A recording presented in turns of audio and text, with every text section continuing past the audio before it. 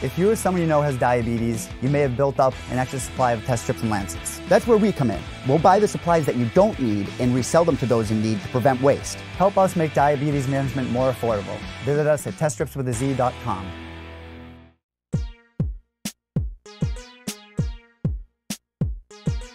All right, we have Brent Primus on the show. He returns to action February 22nd in the co-main event of Bellator Dublin. He's going to take on Chris Bungard at that event. Brent, how are you, man? I'm doing good. Like I said, I'm definitely sore, tired, and hungry, but I'm doing good. Perfect timing for this interview. You're in the best mood possible, I bet. Yeah, exactly. Big fight coming up in around 3 weeks' time, Brent. How has the camp been going thus far as you get ready to make your return to the Bellator cage for the first time in 2020? My camp has been excellent. You know, I feel really, really good. I feel fast, strong. My weight is good. My cardio is good. My stand-up feels excellent. I've probably dropped more people in this fight camp than I have in my last 5 or 6 fight camps. And, man, I feel really sharp, and I'm ready. I know you're originally scheduled to fight Peter Queally on this card, and he had to withdraw due to an injury. Now you get Chris Bungard. I assume not much is going to change in terms of your approach to this fight? Yeah, not much, man. I feel like I got this Chris guy on the feet, on the ground, on my wrestling. I feel like I'm better than in any aspect of MMA. So, yeah, man, whatever. I'm just going to go out there and fight, and I know I'm going to come up with a victory for sure. When did you find out about the switch? I think probably 2-3 days ago. I just kind of found out or whatever, and I really haven't even looked up too much about Chris. I'm kind of leaving that up to my coaches, but next couple of days I'll probably go on YouTube and check out a couple of his things or whatever. I don't like to look up too much stuff and gets kind of in my head, so I let my coaches mainly do all that. But yeah, same, different opponent, same goal. I'm gonna go out there and smash this guy. Same thing. So the last time we had spoken, the rematch with Michael Chandler was all but done for Bellator 212. Like, you knew the fight was going to happen, you're just waiting on a date, and that was your first fight since winning the belt at MSG. And I know you had some bad feelings towards Chandler, and that the fight didn't really go the way you had hoped for. But what were you able to at least take away from that fight and that experience after being out of action for a year and a half?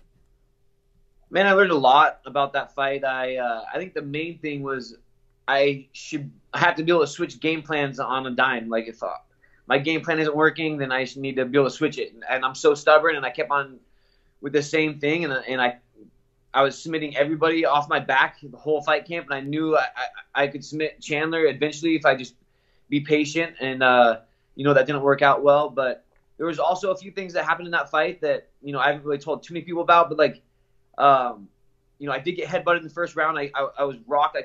I was in cloud 9. I don't remember thinking at all. And so that was definitely a weird thing, man. The human brain is nuts. And then, a couple other things, but it's all good, man. I'm really excited. Hopefully I can fight Chandler soon. I'm really wanting Benton Henderson or Chandler or Patricio, obviously. But, yeah, man, it was a good learning experience. I learned a lot for sure. Do you look at Chandler a little bit differently now after sharing 25 minutes with him, or do you still sort of have that bad taste in your mouth?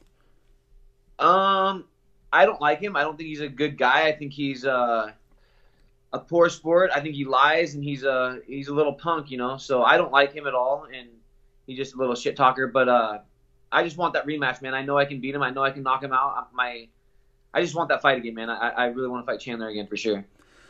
You bounced back in a nice way with one of the best submissions of 2019. That nasty gogoplata over Tim Wilde in Birmingham was beautiful, Oh, yeah. And to me, I didn't think that submission got the love it deserved, if we're being honest. Like, there were some great submissions last year, but I felt like yours should have been ranked a little bit higher on all those year-end lists. Do you watch that stuff? Do you care about that stuff at all? Yeah, I'm not too concerned with that. Obviously, it would have been cool to win submission of the year or whatever that is, but it's all good, man. I actually got a couple cool submissions that are a little bit more rare than the gogoplata that I've been busting on people a lot, and it's pretty cool. So hopefully I can bust out one of those here coming soon. Are we going to see a twister out of you this year? I mean, that ended up winning on most people's lists.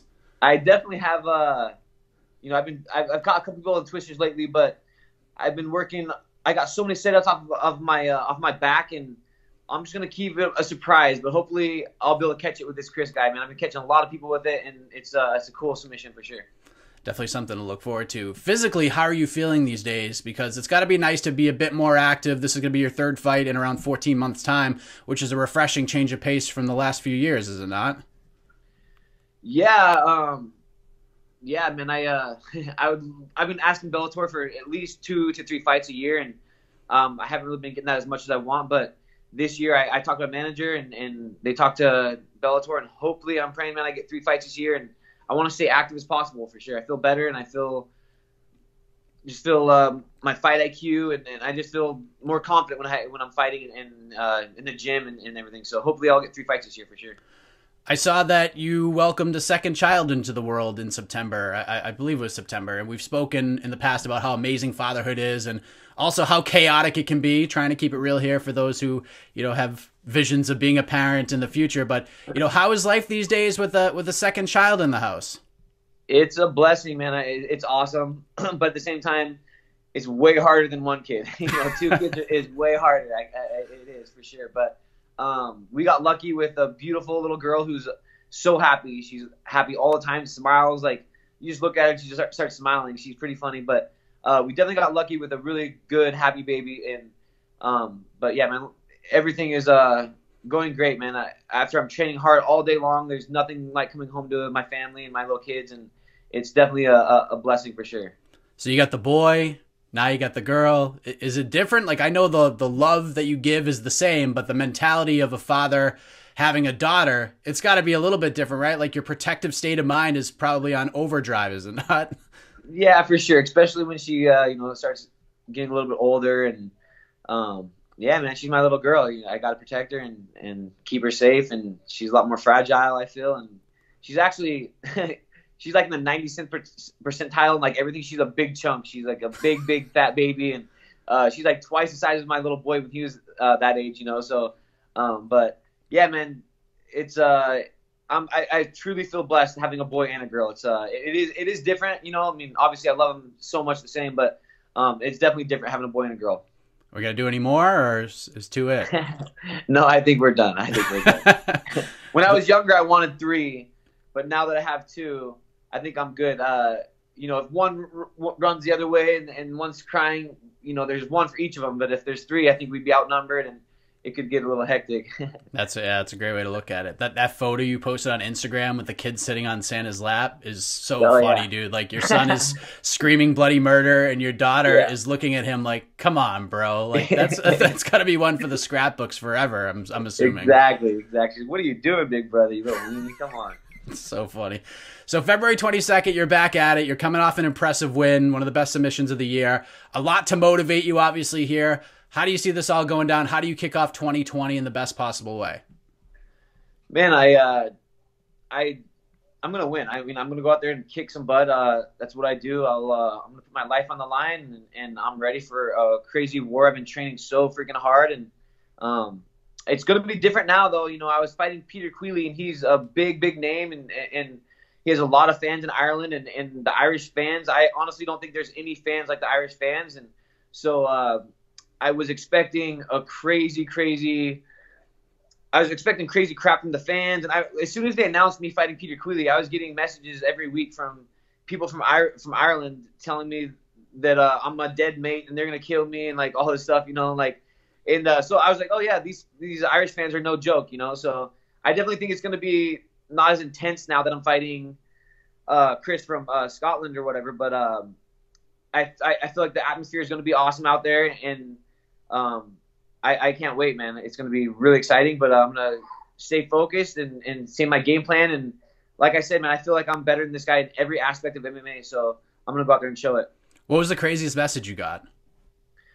I mean, all of them are pretty much just like, you don't know what you got yourself into. We're going to kill you, mate, and stuff like that. But the funny thing is I would message everybody back, and I'm always trying to be respectful. And I was like, oh, yeah, I'm training hard. We'll see what happens. And a lot of the guys, I would like, let's get a drink afterwards. I like whiskey. And a lot of them like, screw it, mate, win or lose. We'll get some drinks together afterwards. I'm like, all right, cool. So half of them seem like cool afterwards or whatever, but there's definitely a few of them that said that I'm in for some trouble over there. Are you enjoying all this world travel and stamping that passport from Birmingham? Now you're going to Dublin. Are you enjoying this part of it? Yeah, that's what life's about, man. Experiencing the travels and everything like that.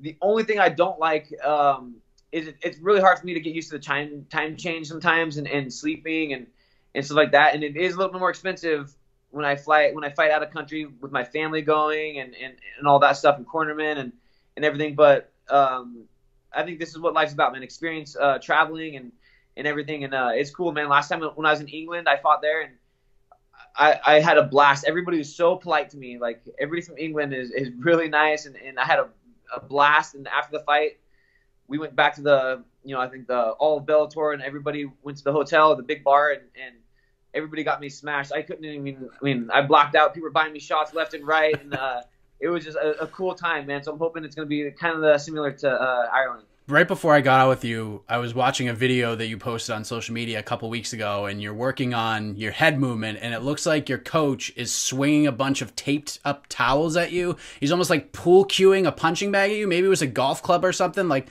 what is that, and how long has that been a part of your regimen? Because that's super fun to watch, man.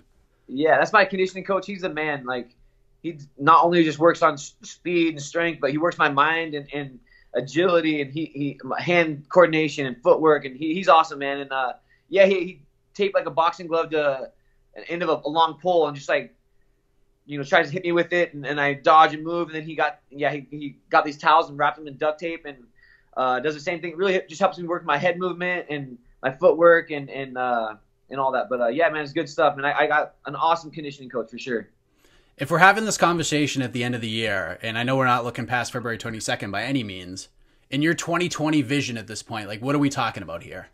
At the end of the year? Yeah.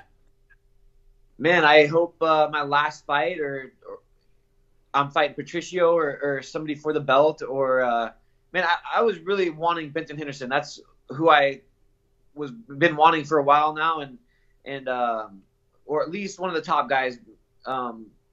But at the end of the year, man, I'm really hoping that I have another title shot, or at least I'm fighting one of the the top guys for sure. If all goes well here and Bellator calls you and says Chandler, Henderson, or the belt, what are you going with? I mean, I think I'd be dumb to say no to the belt right now. I mean, that's the belt. That's what everybody's the goals are. The aim is for the belt, and so I think I'd be pretty dumb to say no to that. So definitely the belt, man. I want that belt for sure. And I think if I get that belt, then it's just a matter of time before I fight Benson or Michael, So I think that that belt will give me all of those. And Josh Thompson just officially announced his retirement.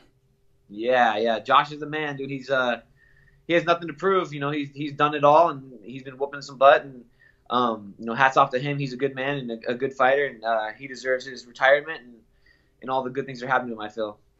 Brent Primus returns to action against Chris Bungard in the co-main event of Bellator Dublin, February 22nd on the Paramount Network. And by the way, Brent, and I don't know how much sway or pull you have with the Bellator brass, but this tape delay thing, can we do something about this in 2020? I mean, come on now. Yeah, no kidding, man. Jeez, it's frustrating. It is, Yeah. Hopefully, we'll get that figured out here soon. Yeah, but I appreciate the time as always, Brent. Before I let you go, let the folks know where they can find you on the web, social media, any other shout outs, anything else you want to get off your chest. The floor is yours. Yeah, check me out Instagram at Brent Primus 155, and stay tuned. In Ireland, February 22nd, I'm gonna go out there and make a statement, and I'm definitely gonna finish this guy. Thank you, Brent. All the best to you on February 22nd, man. Enjoy Dublin. Thank you. Appreciate it.